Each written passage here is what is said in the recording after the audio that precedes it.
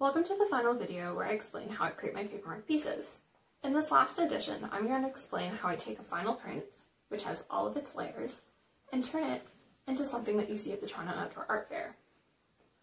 I print all my Papiermark pieces onto Japanese paper because it's both strong and has the same color qualities as aged paper. However, I like to have a white border around my prints. So, to achieve this, I glue the finished prints onto white Western rag paper in a process called Collé. Collé can be done several different ways, and my preferred technique is called the stamp method. For the stamp method, I coat the backs of my prints with rice paste and allow it to fully dry. Once dry, I cut the prints to shape and bring them to the printing press. Rice paste is activated by moisture and pressure, kind of like how you can lick and press an envelope closed. So I place the print glued side up onto the press bed and cover it with a damp piece of paper.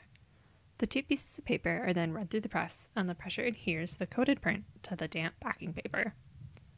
But if there's one thing we all know about paper, it's that wet paper doesn't like to dry flat.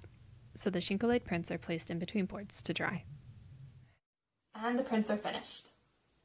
Unless it's like the piece behind me, which showcases the full ratio of the banknote.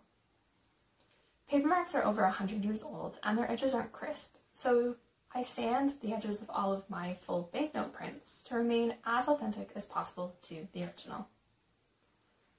Thank you so much for joining me on this 3-part video of how I create my Papiermark prints. I hope that we can see each other in person again soon. But for now, bye!